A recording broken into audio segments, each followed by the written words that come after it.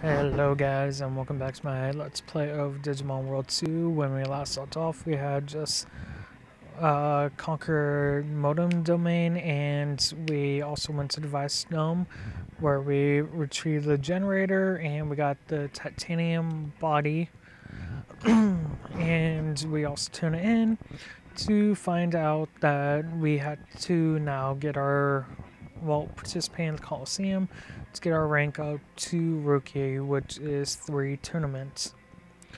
So let's get this on the way. I should mention a couple of things before we actually start the tournament. Uh, when you do tournaments, uh, you have to have your 3 Digimon you want to use throughout the whole 3 rounds set. So right now my lineup is Red Vegemon and the 2 Metal Greymons that I have. Those are going to be the 3 I'll be using in these tournaments right now. When you enter a tournament, you come up here and talk to this lady, and you can, enter the tournament for a certain fee. When you first start out during the tournament, the fee is 500, and then after every new rank, it increases by 500. There's 8 or 9 tournaments that you compete in. So the last tournament is going to cost about 4,000, but you're not going to do all the tournaments straight up, because as you progress through the tournaments, they're going to get harder and harder, and the final one you will definitely not want to do at the beginning of the game. So, like I was saying, we're going to continue on, and our first challenger for our first tournament is Bertrand. Her arch rival. Go figure. He's going to make us look silly. Oh my god. What he does not know yet. Yeah. So when you first start doing tournaments, they're all gonna start out at rookie levels. So it's not gonna be anything too difficult, and especially if you're doing the tournaments now like I am, you should probably breeze through the first 3 ranks like I'm probably about to do. Yeah. They're HP, I think, is probably relevant to a wild Digimon that you would find in a random domain. So, as you can see, my Digimon are pretty much taking them out in 1 hit. So, like I said, it's nothing too serious. And especially if you start doing the tournaments at the beginning of the game, you can probably take the first round when you get up to probably past the 2nd mission. After that, you could probably head down this mission. Main tournament if you really want to. But since I'm a procrastinator, yay. And apparently our next challenger is going to be Joy Joy. How fun. Not too shabby. I wipe the floor with you. Don't even act like you're tough. Oh, I think it will be. Because what you don't realize is the fact that I'm not going to have necessarily all the same Digimon. And especially for the fact that my Red Vegemons are going to be the same, and my 2 Metal Greymons probably won't be the same. Yeah. It's time to battle. Are you ready? Then let's get it on. Actually, what am I talking about? It probably will be the same if I had to fight him in the next room or two. Oh well.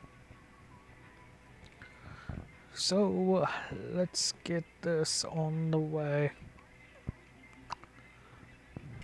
Still probably won't even be that hard.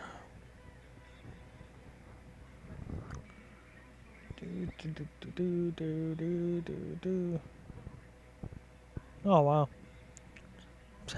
So George was actually more of a challenge than Bertrand. Yeah, I kind of expected that. Because George always seems to be the better teamer of the two. But that's only me talking.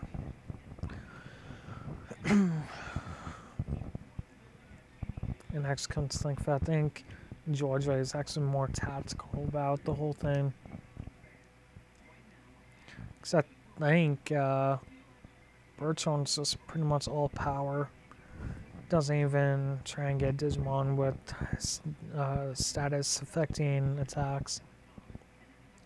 Like Bakumon's Evil Touch, where he can confuse them. Or Red Vegemon, where he can take HP.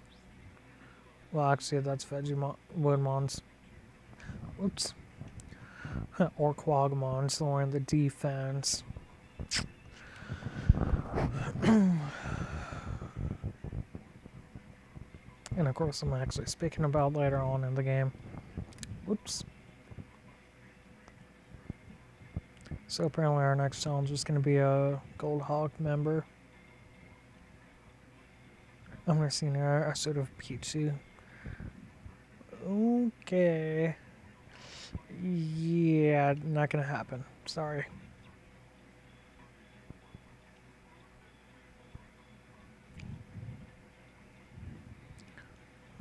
Gonna be a Gold Hawk. Well, the next match is the final. The winner gets promoted. I want to see you. Wait, wasn't her name Esmeralda? Oh yeah. Either way, everybody you meet in the tournament, I'm pretty sure you're gonna meet at some point during the game. If it's in the near future or later on in the game. Just an interesting tidbit. Oh yeah, and I guess I should also mention that when you do the tournaments, after every round your HP and MP don't increase, so don't expect a recovery after every round. So you gotta really be careful when you enter these tournaments. And also you can't run away or use items, so you're pretty much relying on all your Digimon skills. So when you enter the tournament, you best be prepared for anything that could happen. But fortunately for me, I've already played this game I don't know how many times, so I already know what's going to be happening.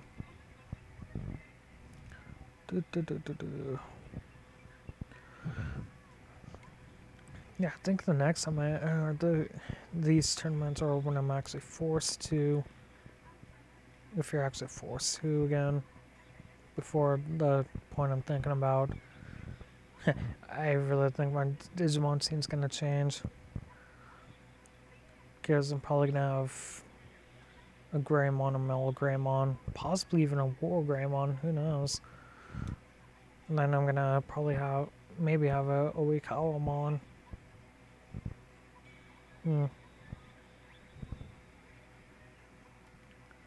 Let's see. Oh wow. Sorry, Tapermon, but you're the last one alive. Bad luck for you. Oh yeah, and I guess I should actually mention one other thing I'm forgetting is that you don't get any experience from doing the tournaments.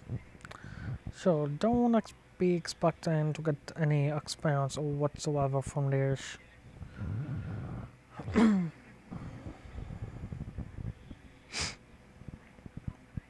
And there is the last of it.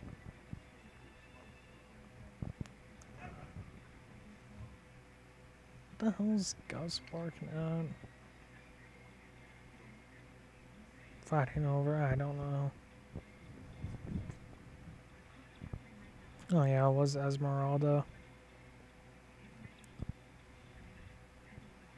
But let's continue our fight for the cause.